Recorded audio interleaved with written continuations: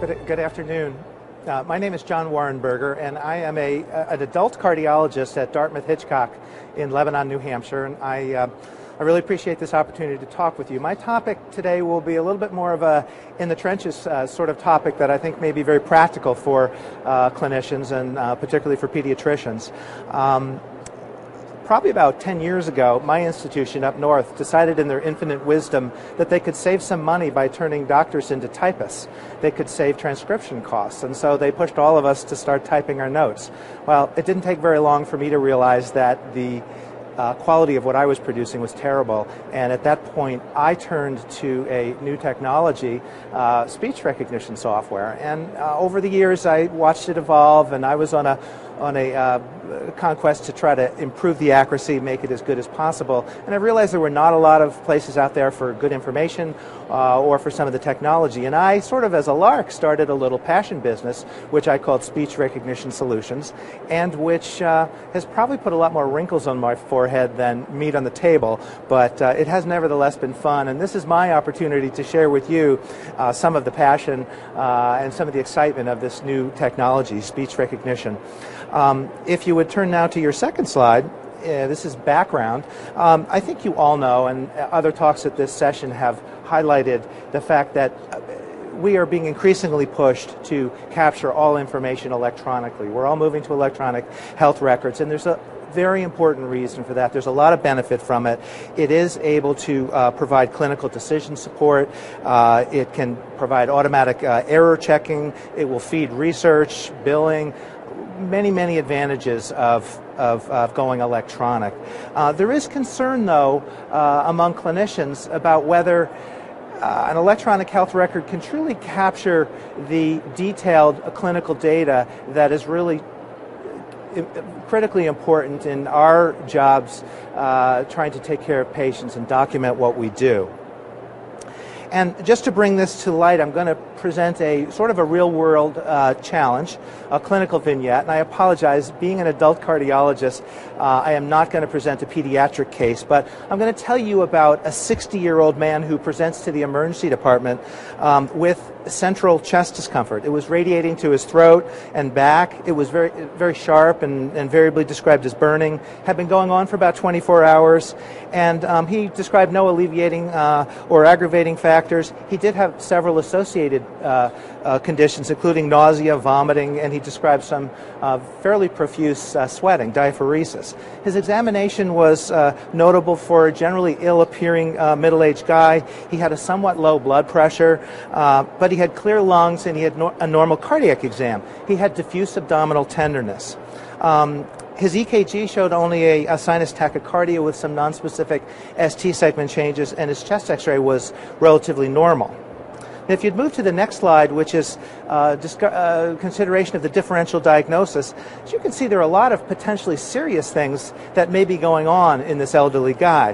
Could it be cardiac ischemia or infarction, acute pericarditis, dissection, pulmonary embolism, a pneumothorax, Boerhaave syndrome, or perhaps some other, perhaps less dangerous situations? These are the things, obviously, you don't want to miss, but the list is fairly exhaustive. But my point is that in any clinical scenario, the details are what are really important. And we all learned in medical school that 90% of the diagnosis comes from the history. That's no less true today than it was when we were all trained. And so the details matter.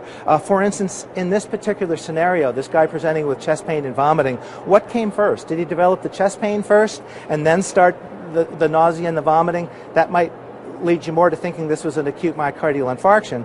Or did he start vomiting, and in the context of some severe vomiting, did he develop the chest and abdominal pain, making you wonder perhaps about a primary gastrointestinal issue or an esophageal tear? Some other important details which would need to be part of your record were the fact that his entire family ate clams on the half shell about 2 hours before his symptoms started, and that both his wife and his son are also throwing up fairly violently. So as you can see, these details really do add to the important clinical information. What I show you in the next slide is a screenshot of what's called Note Writer in the electronic medical record at my institution. We're a large multi-specialty institution, Dartmouth-Hitchcock, and we have about 6 months ago adopted Epic, which is one of the large commercial vendors. It's an excellent product. This is what they call Note Writer, and this is the little button click tool that you could use to try to do justice to a clinical problem. Now, the people at Epic are not going to be happy with me for saying this, but I think as clinicians, we know that you can't take a complex clinical scenario and boil it down to button clicks. You can try. They have a screen for chest pain. They have a screen for abdominal pain. If you indicate there are multiple symptoms, they'll give you a combined screen. And as you click those buttons, it will do its best to try to weave it into a paragraph. But honestly, most physicians don't think that's suitable. So this is why I want to talk briefly about the clinical narrative, and then I want to show you how speech recognition can help you do that. The clinical narrative is a time-honored description of what's going on. And you know, this is really the gold standard in terms of accurate legal documentation. It's how we communicate with each other. If you were to refer a patient or you were to refer a patient to somebody else, it's that clinical narrative. It's the description of what you saw, heard, and thought that really helps you communicate. It does also document or back up your coding and reimbursement. But there's some bad things about the clinical narrative. It's time-consuming if you're going to type it. It's illegible if you're going to write it, potentially. It can be somewhat delayed if you're using transcription. And then finally, it's not necessarily providing actionable data, which could be used to fuel your electronic health record. So what I'm going to show you is, I think, a way that we can preserve the clinical narrative without the negatives, and that is using speech recognition software. So I have installed in the computer, which is demonstrated on the screen now, a relatively newly released version of Dragon Naturally Speaking, and I'm going to take you through a brief clinical demonstration. And I apologize, as a cardiologist, I'm now going to switch from my presented case with abdominal pain to just a generic, unpracticed cardiac patient. And I want to say also that I loaded the software on this computer about 2 days ago. I have probably done about 5 or 10 minutes of dictation on this, and I did that intentionally. I want you to have an idea of how this works out of the box, not a slick presentation from somebody trying to sell you something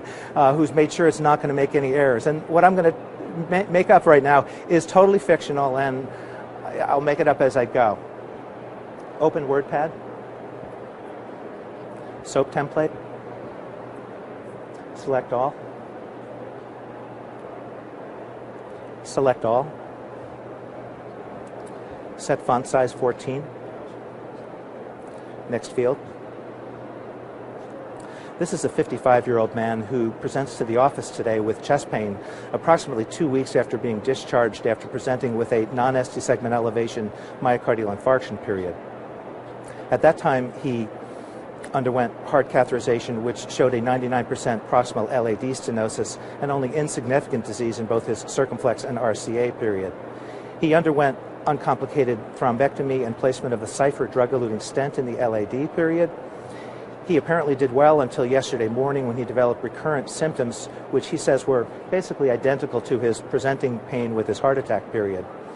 He had multiple episodes overnight period. He took nitroglycerin with only partial relief period. Finally, alerting his wife, he was brought to our emergency department where he was having ongoing symptoms period. Next field.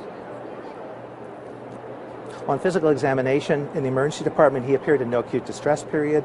His blood pressure was 90/60, heart rate 120, and his weight was 155 pounds period. Normal head, normal neck, normal lungs. His heart exam revealed a regular rhythm with a normal first and second heart sound period. He had a grade 2/6 holosystolic murmur at the apex period.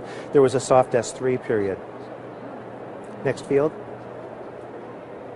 Unfortunately, this middle-aged gentleman with a recent myocardial infarction and percutaneous intervention is presenting now with symptoms highly suggestive of recurrent disease in his LAD period. Open paren not mentioned above, his EKG shows recurrent ST elevation in his anterior leads, close paren period. He needs to be hospitalized, treated with heparin, and undergo emergent repeat coronary angiography period. New paragraph. Consent cath. click Control P. Click Close. Don't save. I think you get the picture. This technology has the ability in real time, speaking very quickly, to convert your words into text. It does so with a very high level of accuracy in the range of 99% if you enunciate carefully. And in addition, I showed you a little bit of the fact that it can control your computer. You can tell it to print a document. You can tell it to close a document. All sorts of things. You can initiate web searches directly from this. I can say, search up to date for unstable angina in a middle-aged male. I can do a PubMed search just by voice. It'll go immediately and do it. It also has the ability to distill complex paragraphs that you use repetitively, perhaps the consent for a lumbar puncture or another common office procedure, into a single command. I say cath consent, and it puts in all the verbiage that describes my standard discussion when I consent a person for a heart catheterization. So the bottom line is this is a technology that allows you to be very productive because it accurately does the documentation and very quickly and completes it in real time as you're seeing the patient. I often say that I managed to complete my note and send it to the referring doctor before the patient has reached the parking lot. It's that quick. I use this in conjunction with our Epic electronic medical record. I take advantage of as much of the electronic health record as I can. I pre-populate a note with the demographics, with the meds, the allergies, whatever I need, and then I use the speech recognition to do the subjective part of the office note. I usually use the speech recognition for the physical examination, and then for my discussion about what I think is going on. The next slide shows some of the basics of speech recognition, and I have a big symbol over it indicating you really don't need to know how it works. The bottom line is it's simple and it does work. There are, at this point, several versions of speech recognition available. Nuance Communications really sort of owns the game right now in speech recognition. There is a smaller company called Multimodal that has a primarily back-end product, but they're developing a client-side version. Philips had a product called Speech Magic, which Nuance has bought out. Nuance really has the best products at this point. They have several products designed for the physician in the Windows environment. The Network Edition, which is really designed for large medical centers particularly with a Citrix implementation. They have a Medical Practice Edition, which is what I am using today. The Medical Practice Edition is designed for practices with 24 or less providers. It sits on your local machine and nowhere else, and it works beautifully like this. They also have a product made for the Mac user, and since many people going to electronic health records are now doing this over Citrix, when you access your record via Citrix, it really doesn't matter if you're on Windows, you're on a Mac, you're using Linux. And so for the Mac user, they have a medical product that works well with that too. So just in the way of demographics, I think it's interesting to know that it's estimated that there are 200,000 physicians that are currently using speech recognition. And if you aren't now, you might just consider it because it is a time saver. There are 40,000 physicians annually that are taking on the technology. But I think the really exciting part is when we find a hybrid between this technology, which is easy, but it's free text, and it won't necessarily fire and take advantage of some of the back-end clinical decision support that electronic medical record has with newer technology. And I just want to tell you how this is working. And Nuance Communications right now is beta testing a product that I want to show you, and I can't really demonstrate it, but that combines the best of both. And basically the concept is, my next slide, which says converting free text narrative to structured data, involves a process called natural language processing. It allows you to begin by creating your narrative, your free text narrative, just you as a human being telling the story. At that point, you apply the technology to it. The natural language processing pulls out the relationships. It pulls out, the fact that this patient had hypertension, the fact that the patient was on hydrochlorothiazide, all those discrete things. It's very successful at pulling them out.